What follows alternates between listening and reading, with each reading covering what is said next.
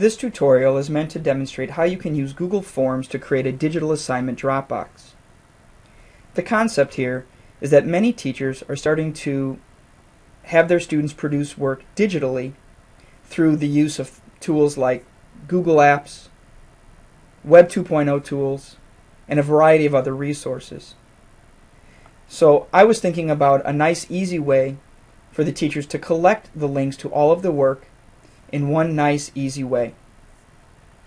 So here's kind of what I was thinking about.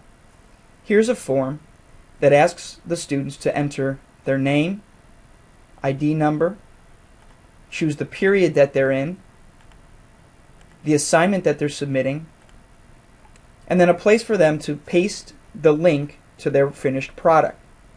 I also included a box for adding comments, which was optional for the student. On the teacher's side, you'll end up with a nice spreadsheet that includes the time and date stamp of when the work was submitted, and then all of the other information that was submitted by the student. If you highlight the first row and turn on the filter, you can then easily filter this entire spreadsheet to look at just one assignment for one period or any other combination that you want. So for example, if I was only interested in reviewing assignment 1 for my first period class, I could do that. And then I would have a list of all of the links from all of my students that I could quickly click through to review and grade the students' work. And then as another option, I added column H here, which is the score. So if I wanted to actually enter the score for the student, I could do that. Now the score was not part of the form. This only appears on the spreadsheet for the teacher. And then instead of creating separate forms for each assignment or each period, I can just do all of this in one by using the filters. And then I can easily always go back to the form, go to the assignment question to edit it, and add the next assignment.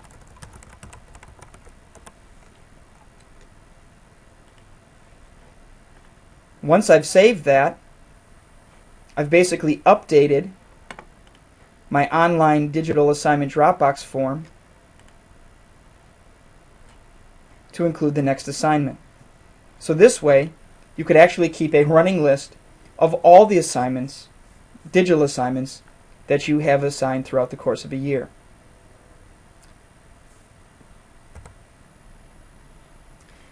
Now let me walk you through creating this digital assignment Dropbox from scratch.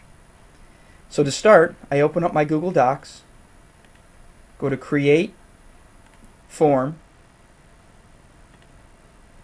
I'll type in the name of the form that I'm creating.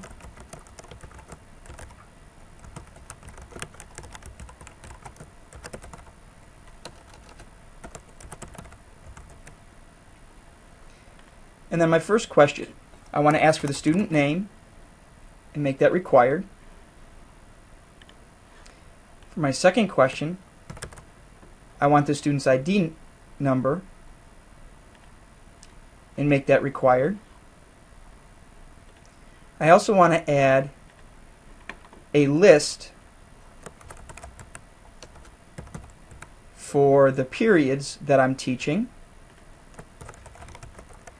This is going to allow me again to filter my results so that I can be looking at all of the work from just a particular period.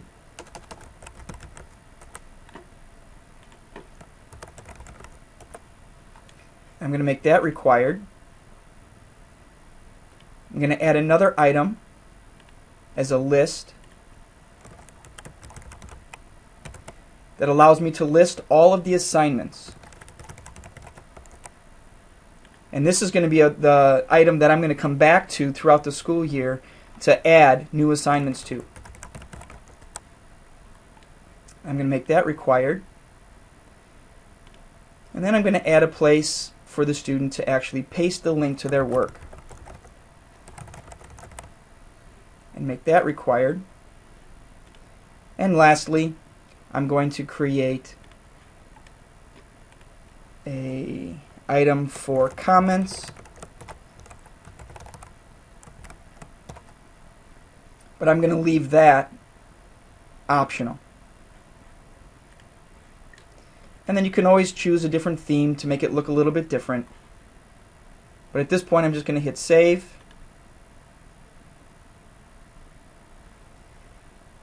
And then at the bottom it shows me the link that I can use to copy and paste and provide to my students so that they can get to my digital assignment Dropbox.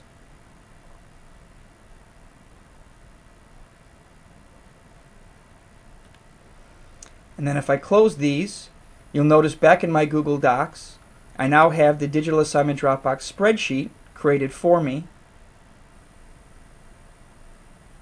waiting for the submissions from the students. The only two things that I would do from here is highlight row 1 and turn on the filter, which I demonstrated earlier. And then in row H, I'm going to add a score column so that I could actually be entering the scores for the students right here. So I hope this tutorial has been helpful, and I hope some of you find value in it and will start using Google Forms to create your own digital assignment Dropbox. Thank you.